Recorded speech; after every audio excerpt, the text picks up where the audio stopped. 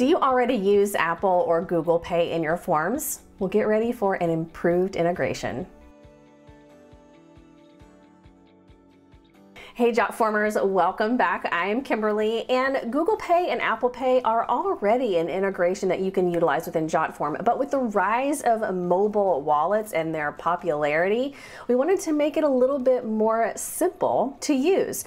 So I already have my form up, so I'm going to go ahead and go to the left-hand side. We're going to choose to add a form element. Then we're going to choose the second tab, which is the payment gateways, and from here we can either scroll and search, or we can search for it.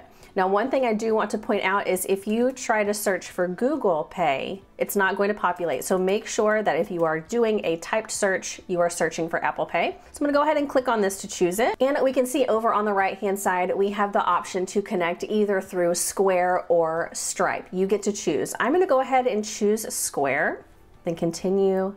Then I'm gonna click the blue Connect via Square button. And we are officially connected. And now if we want to test this, we can change the mode from live mode to test mode. I'm going to go ahead and leave it on live.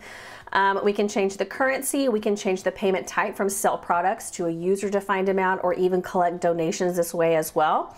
But we can also click the additional gateway settings, and there's a ton of things that we can play with in here as well. Pretty much the same as any other payment gateway. But I'm going to go ahead and click continue, and here is where we can add in our products.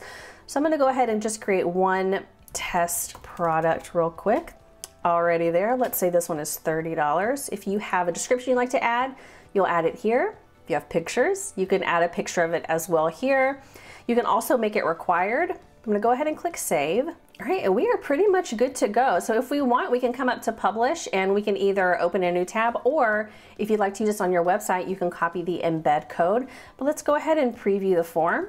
And there we go. And you can see that it says Apple Pay is available on Safari. I'm currently using Chrome, so it's going to vary depending on the device that they are using or the browser that they are using. But it's a very, very simple way to offer Google Pay and Apple Pay to your users. And it's as simple as that. If you have any questions about utilizing this improved payment gateway with Apple Pay or Google Pay, please let us know, and I'll see you next time.